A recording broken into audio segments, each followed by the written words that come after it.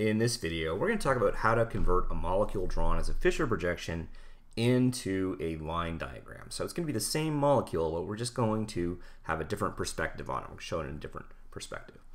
So what I've done is I've drawn out a pretty simple molecule here, but we've drawn it out as a Fischer projection, and we're going to want to convert it into a line diagram at some point. And, Fischer projections are a little bit more esoteric than line diagrams, so this is understandable why you might want to do this.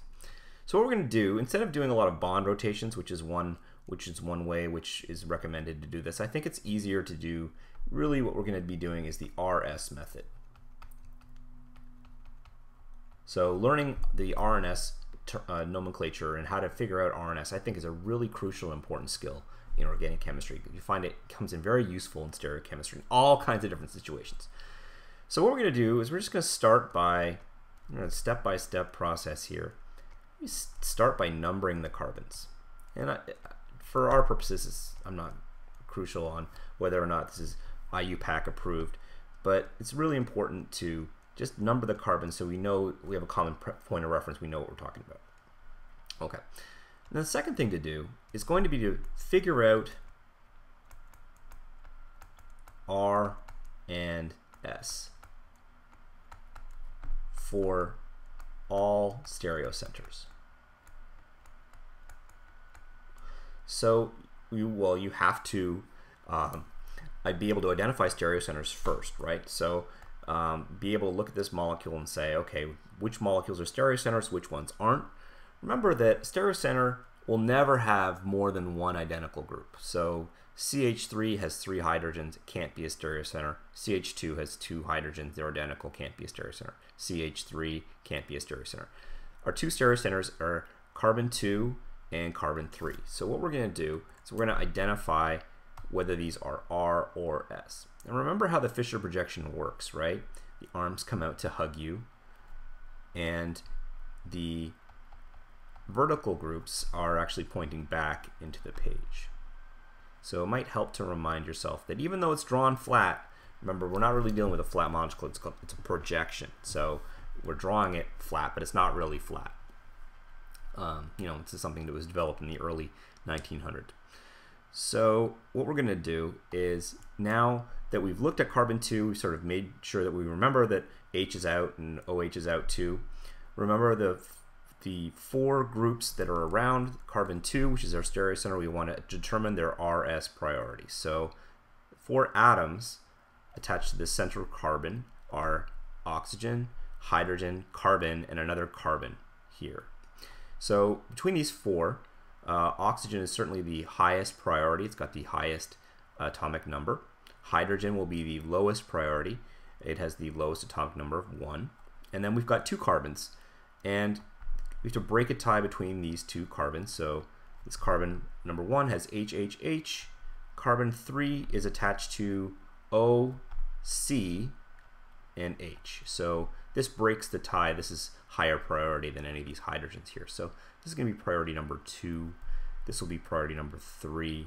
So let's figure out R and S here. So we go from 1 to 2 to 3. This traces out a line which is going in a clockwise direction. Normally we would say that if it's clockwise, it's R, right? But remember that that's assuming that number 4 ranked group is in the back. So since it's actually in the front, we're going to flip this. And remember, there's actually a video where we talk about this really simple trick, what to do if your number 4 ranked substituent's pointing out in front. So we're going to flip this, and it's going to make the opposite direction. So this carbon 2 is S, as we've drawn it out here. Okay? So carbon 2 is S. Now let's do some surgery on the drawing of this molecule, and then we can think about carbon 3, figure out what the RS value of carbon 3 is. So let's do that. So what do we have attached to carbon 3 here? We have oxygen, carbon, hydrogen, carbon. So oxygen's number 1, hydrogen's number 4. Between these 2 carbons, we've got carbon, which is attached to carbon 5, as well as hydrogen and hydrogen, because it's attached to the H's, two H's here. And this carbon is attached to oxygen, carbon, and hydrogen. So what wins? Well, we've got an oxygen here, right? That beats out carbon, hydrogen, hydrogen. So that is actually going to be higher priority. Let's make sure that's the right color here. Carbon 2 is higher priority, and then carbon 4 is third. So in this case, we'd be tracing this line going from 1 to 2 to 3 this way. So it goes counterclockwise, which normally would be S, right? But again, because H is pointing out of the page, H is number 4, we're actually going to flip this so it becomes R. So we have 2S, 3R. Okay. So now what do we do? Now that we figured out S and R, what do we do? Well, we're going to sketch out the line diagram. Okay, sketch out the line diagram. We're going to basically make the line diagram first. The stereocenter might not be accurate. That's why I say sketch. We're not going to worry too much about making sure the stereochemistry is right. Just want to, in the first stab at it, we want to just draw our line diagram. So we've got 1, 2, 3, 4, 5 carbons. So we're going to need to have 1, 2, 3, 4, 5 carbons in our line diagram, and we can number everything just to keep track. So 1, 2, 3, 4, and 5. Okay. Then we make sure that our line diagram corresponds to our molecule. So carbon 1 is attached to CH3. Now that as it's drawn, this is okay, but it might help to remind yourself that this is CH3. Carbon 2 and carbon 3 are our stereocenters. We'll deal with them in a second. Carbon 4, you don't have to draw these H's out, but I'm just going to do it here. CH3 and CH2. Okay, so we've got carbons and carbons here. So now with the stereocenters, we're going to just guess.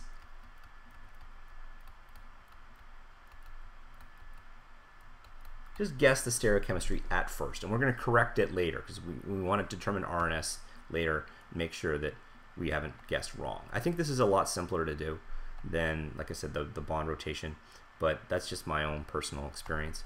I think it's harder. It's easier to make mistakes rotating bonds personally than it is in determining R and S once you get really good at it. But like I said, this is just my opinion. Let's see. So let's just guess. Let's just say that. Let's make OH into a wedge, and that would make this H into a dash. So it is a stereocenter. So we're taking a guess. Might not be correct. And then let's make this OH into this OH into a dash, just for fun. I mean, we don't really know. We can just guess at first, and then, like I said, correct it later. So rather than agonize about whether we're doing it right, I think it's better to just put it down on paper and then see if you get it right, and then later on you can correct it. Okay. So now let's figure out what carbon 2 is. So we have carbon 1, this is priority 1, carbon 3 is priority 2, the methyl is priority 3, so 1, 2, 3, it's going clockwise, right? And is that correct? No. So number 4 is in the back, so that's correct, so clockwise. So it's as drawn, it's R. So that's actually not correct. What we need to do is we need to flip this stereochemistry here. So what we're going to have to do is correct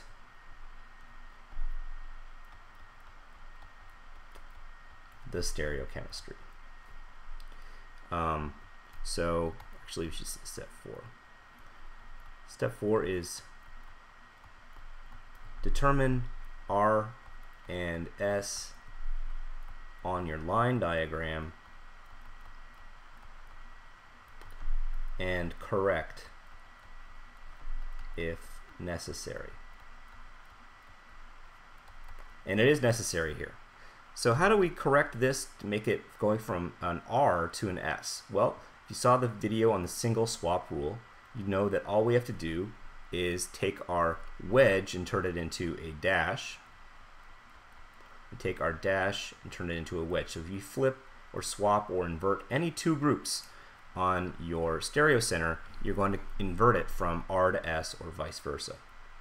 So now, if we figure this out, 1, 2, and 3, they still go clockwise, which would be R, but H is in the front now, so it's actually we switch it, and if I could spell switch correctly, switch, so it actually goes in the opposite direction, so it's actually S. So this is actually, now this is S, which is good. That's what we want. And then if we do the other one, let's see what this stereocenter looks like. Okay, that's good. So carbon 2 is proper. Now it's in good shape. So carbon 3, let's look. Got 1, and we've got carbon 2, which says priority number 2. Our ethyl group is priority 3, and hydrogen is priority 4. So if we trace the line here, we're going clockwise, which looks like it's R. However, H is in the front. So actually it has to be the opposite.